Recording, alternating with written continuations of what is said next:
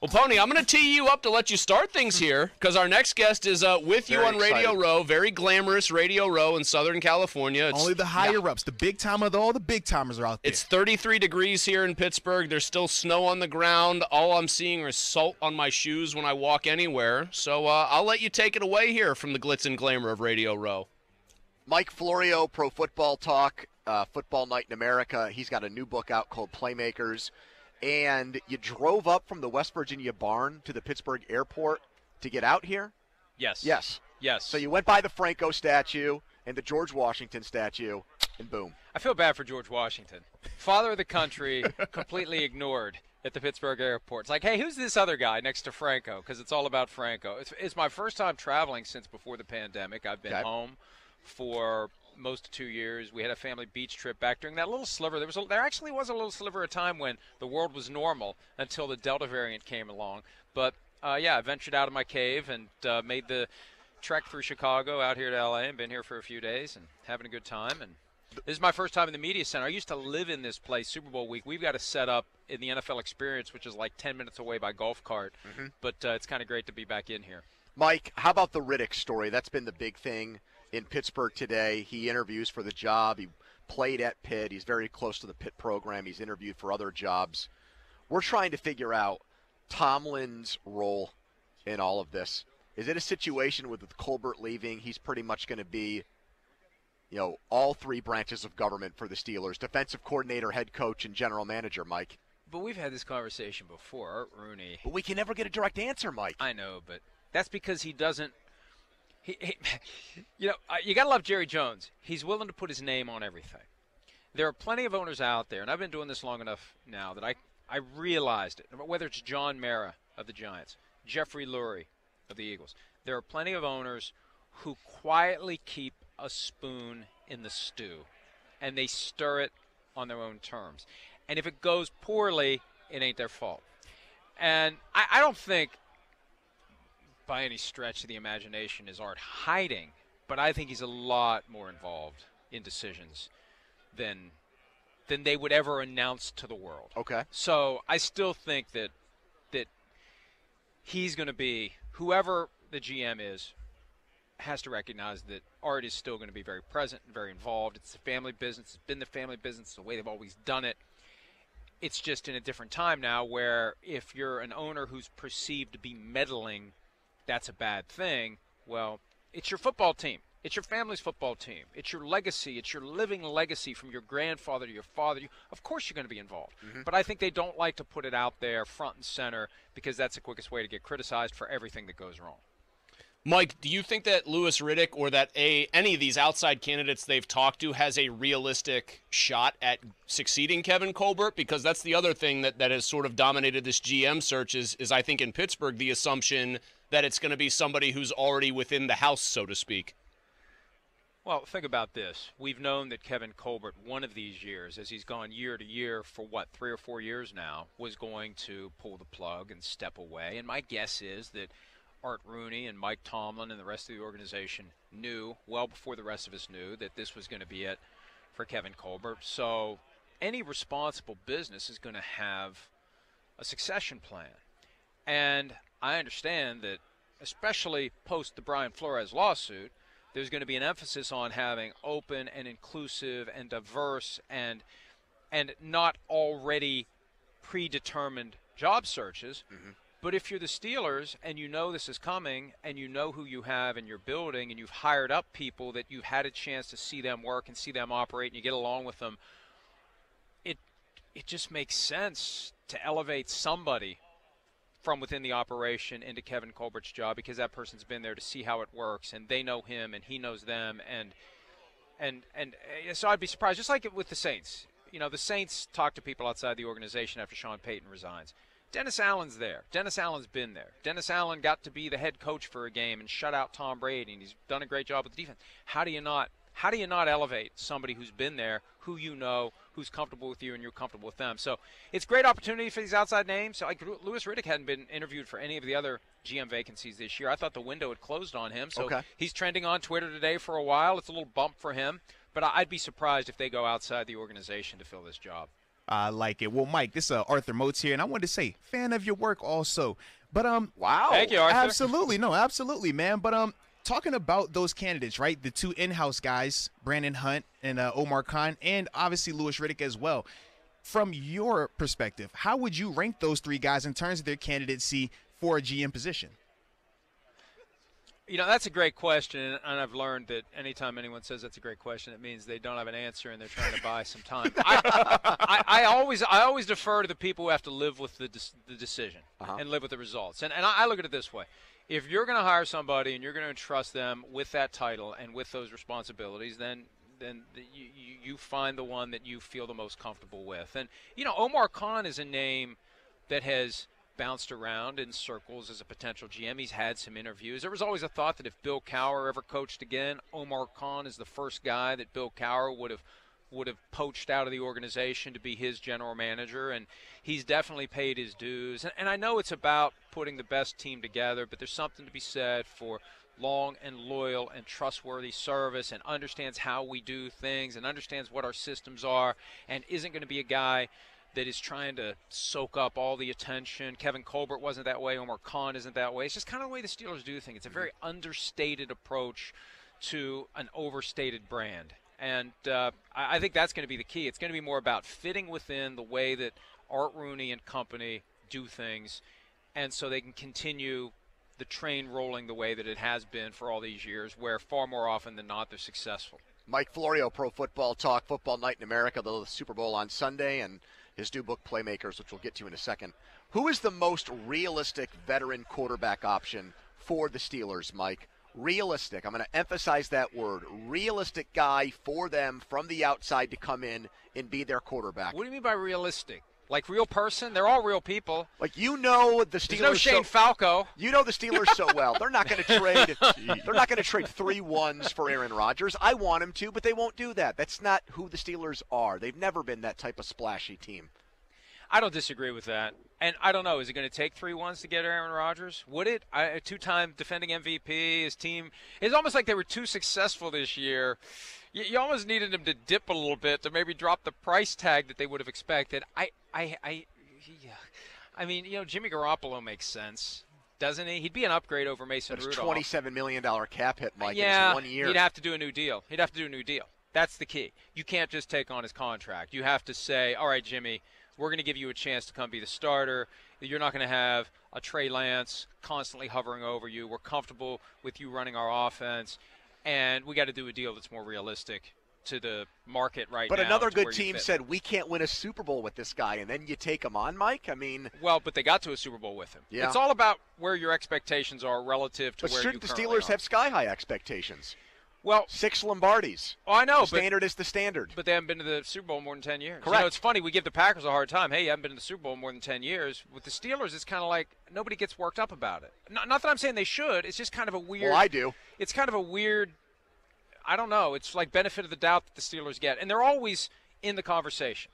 You know, with the Steelers, people say, oh, isn't it impressive they've had 3 coaches since 1969? But when you never really suck, it's easier to not change coaches. If they had gone through a period like they did in the 50s and 60s, they'd be changing coaches every other year. But your success leads to stability, and your stability leads to success, and they've figured out the formula. But, you know, this is a crossroads for them. It was a long 20 years between Bradshaw and Roethlisberger, and somehow they were a competitive team with a revolving door of guys who were not high-end quarterbacks, and I really wouldn't want to go back to that if I were them. I would want a short-term Band-Aid veteran while I try to find my next franchise quarterback who's going to be here in Pittsburgh 15 to 20 years. Mike, one of the other things that they seem to take pride in, whether they say it publicly or not, is the no losing seasons under Tomlin, no losing seasons since Roethlisberger got here, tank, or have a horrible year is not really in this team's vocabulary. And yet, given everything you just said to me, there is virtue. You want to find that next quarterback, that next Ben Roethlisberger type, your best chance is to go 6-11 next year or worse and have a great crack at one of that crop that's supposed to be very good with maybe Bryce Young, C.J. Stroud. What do you overall make of this philosophy of we are going to try like hell as an organization to basically never stink up the joint in any given year?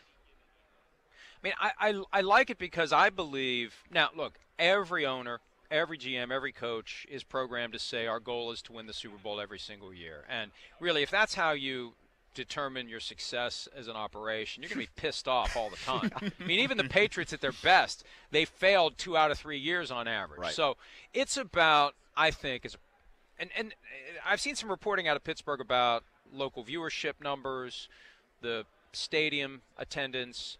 You know, it's about being very relevant into Christmas and New Year's. You want to be alive. You want to be very alive. You want to be ideally in the hunt for the 1 seed, but you want to have a team that every year is still going and people have a reason to show up for the games and people have a reason to watch the games. And I really think that the decline in viewership numbers, I think I saw this in the Tribune Review, like a 10% decline in viewership numbers this year. That's kind of alarming. You don't expect that. That's not Steeler-ish.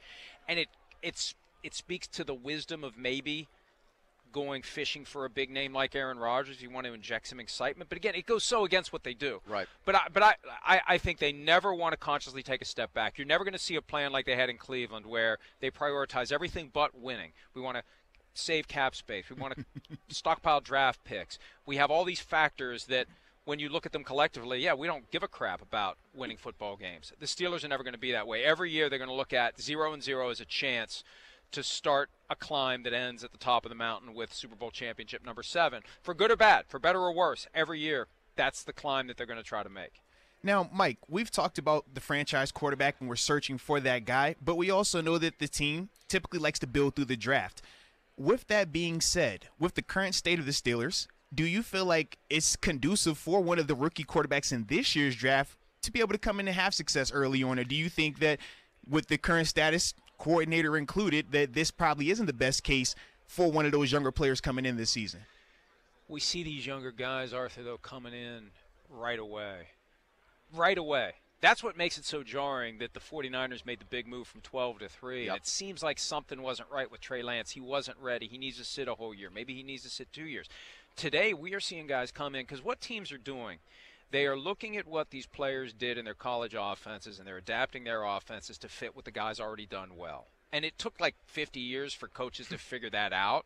But it's like, hey, you know what? This makes sense. We fell in love with this guy because of what he did in college. Let's do what he did in college, and he's going to make a smoother transition to the NFL. So the Mississippi quarterback that got hurt in the bowl game, I mean, you know, maybe you get lucky and he slips down far. What was the final diagnosis on him? I've been in a blender ever since that game. No, I Did he think tear an ACL? Is he I going to don't drop think it's or that he's bad. okay? Okay. I think he's going to stay where he The is. other side of the coin is this, though, and we've seen the Steelers do it with Troy Polamalu. We saw him do it with Santonio Holmes. We saw him do it with Devin Bush. The willingness, if there's a guy they want, they're going to spring up. They're going to give up the assets to jump up and get a guy. And it worked in 2 out of those 3 cases. Well, hey, when you're talking about the draft, if you're batting 2 out of 3, that's pretty damn good. But when you make a move up, it raises the stakes. But we've seen that there are times where they have a guy they like, he falls into range, and they go get him. And I think that's a possibility as well. The question becomes, what resources do you put on the table to go get a guy?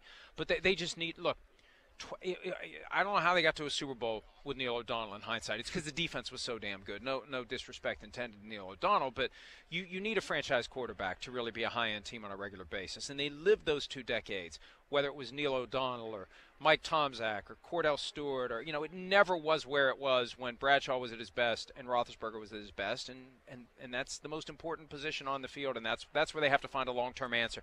Any veteran they find would presumably be, you know, a quick fix while, hey, we got to figure out where that rookie is going to line up with our spot in the draft, and we can either go up and get him or he's going to land in our laps, but this is going to be the guy that becomes our next in the line of Bradshaw and Roethlisberger. Mike, when did you launch Pro Football Talk? 20 years ago? November 1, 2001. Okay. So in that time, more than 20 years, I feel like in Pittsburgh, the story that you had that got the most traction was the thing about the minority ownership in Mike Tomlin, that there was among that group, they were not very pleased at the time. What was that, 2 or 3 years ago? With the job Tomlin was doing, there was some. It was after one of the playoff losses. It was the year that Jacksonville, maybe they lost that game. It may have been that year. Blake Bortles. It was just what happens is, and there's a weird dynamic in the fan base. And I got friends who have been lifelong Steelers fans, and anytime there's any type of adversity that hits the team, it all goes back to Tomlin. You got to get a new coach. Like, really? The minute that Mike Tomlin would be fired, there's another team. I'm sure there's another team out there that would fire its coach on the spot. to get Mike Tomlin. I But agree go with ahead. that. But go ahead. Fire Mike Tomlin if that's what you want.